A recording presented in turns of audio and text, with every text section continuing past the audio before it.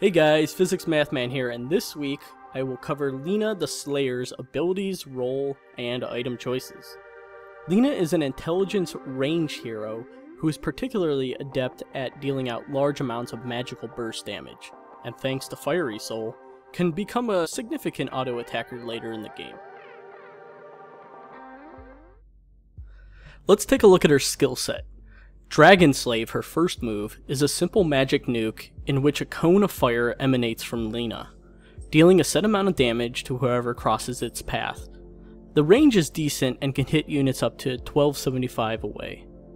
Her second move, Light Strike Array, summons a pillar of fire after a short half-second delay. Units hit will take damage and be stunned. This move can be used to clear trees, and, like Leshrek's Split Earth, is not the easiest spell to land consistently. Lina's Fiery Soul, her third move and her passive, grants stacks to her movement and attack speed for every spell cast. With a maximum of 3 total stacks, the duration can be at any point refreshed by simply using yet another spell. You can, if you have enough mana, have 3 Fiery Soul stacks active indefinitely.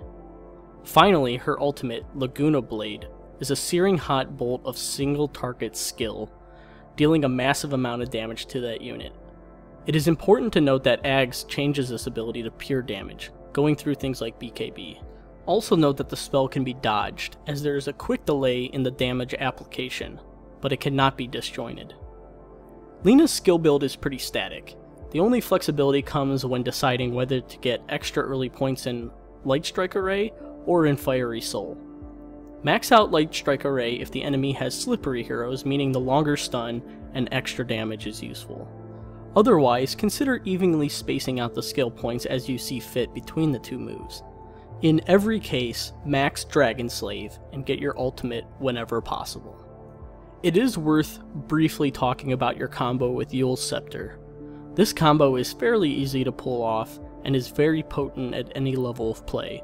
So if you're newer to the game or looking for a hero to boost MMR, Lina is a fine choice. The hard part is that you must get yourself into Cyclone range. Use preemptive abilities to gain Fiery Soul charges for movement speed, phase boots, or smoke to do this. Then, Euls the enemy into the air. After the hero spins exactly twice, use Light Strike Array. Then use Dragon Slave and Laguna Blade while they are stunned. If needed, finish them off with Fiery Soul auto attacks. This guide will cover a semi-carry Lina mid, where she is very popular at the moment. In my opinion, the hero's gameplay is very formulaic and thus a good choice for beginning players. In lane, with only a few levels, Lina is actually quite powerful. However, her last hitting abilities are not so strong at the beginning. Because of this, it's often useful to use Dragon Slave to grab last hits, preferably damaging your enemy lane partner at the same time. Alternatively, a value point in Fiery Soul should be skilled to help your last hitting.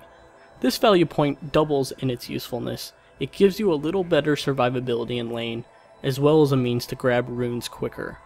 As you gain levels in Dragon Slave, look to arrange the creep wave so a few creeps die entirely from one use. Like most mids, do this around the even minute marks in order to secure your runes. You need plenty of mana, so bottle crow whenever you need to, even if you've gotten the runes.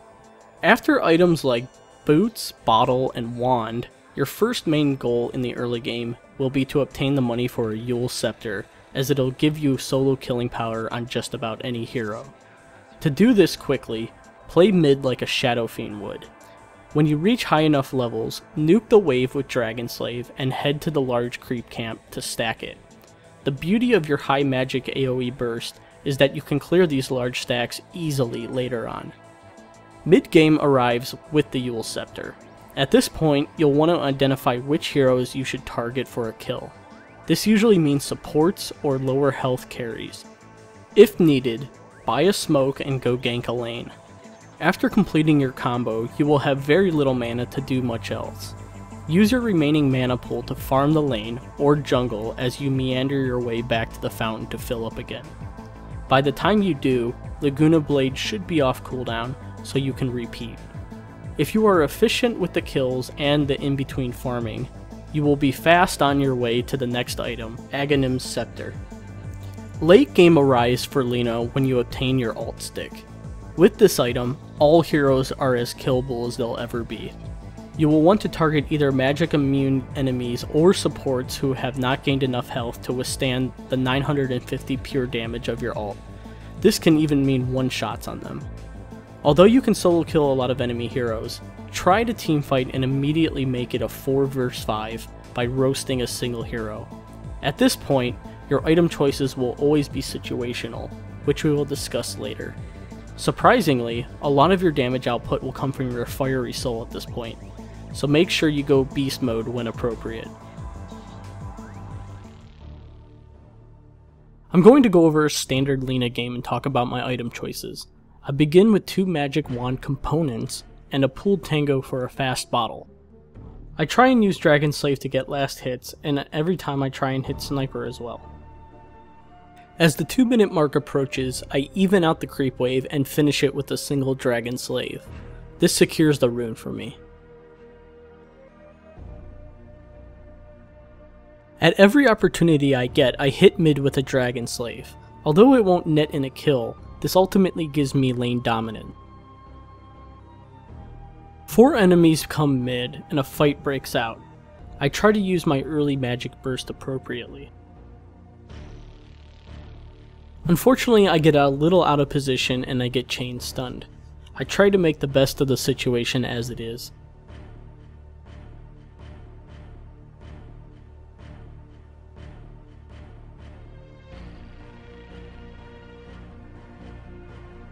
My constant wave pushing against the sniper starts to pay off.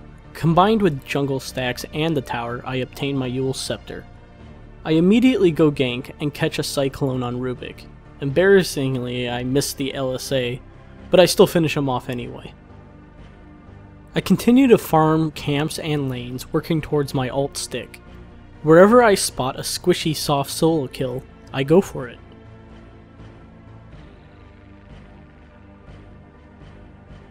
I finally finished the Aghanim's Scepter, and I am also nearing level 16.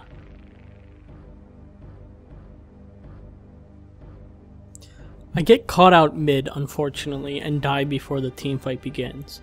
However, I do manage to get my Laguna Blade off, one-shotting the Rubik. Knowing I have a port, I buy back and net a triple kill.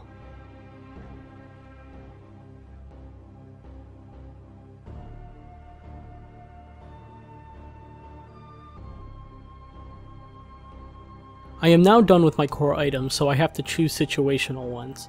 I decide to go Blink Dagger to catch the faster Slark and Sniper, as well as have the ability to disjoint stuns.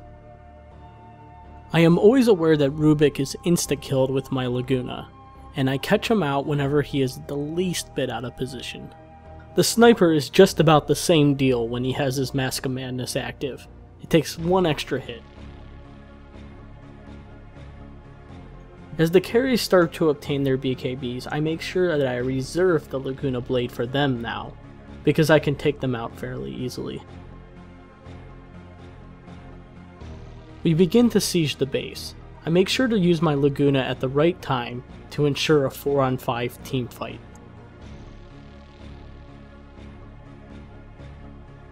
This nets us a set of racks, and at this point it's just downhill. I can basically pick off anyone at will. I finished the game with a good score, and we also had the Phantom Lancer to back us up in case things went awry. Time to wrap up with 3 Lina the Slayer takeaways. Number 1. Use Dragon Slave and a value point of Fiery Soul to control the lane early on. This is your main source of last hitting and damage to the opponent. Number 2. Stack those large jungle camps after clearing the mid lane. This will up your GPM significantly so you can obtain a Euls Scepter faster. And number 3. Focus on turning teamfights into a 4v5 by quickly decimating a single enemy hero in battles. Keep an eye out for supports that cannot withstand the Laguna Blade. Lina can not only divvy out large amounts of AoE damage, but she can decide to end an enemy's life almost instantaneously in a fight. And for that poor soul, it isn't the heat, it's the humiliation.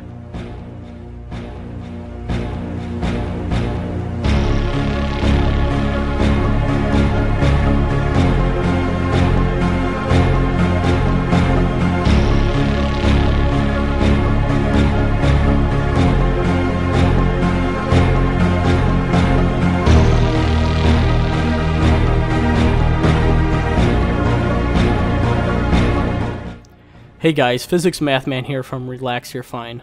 Follow me on Twitter or join my chat channel PhysicsMathMan Dirty Earth Spirit Picker and play some games with me.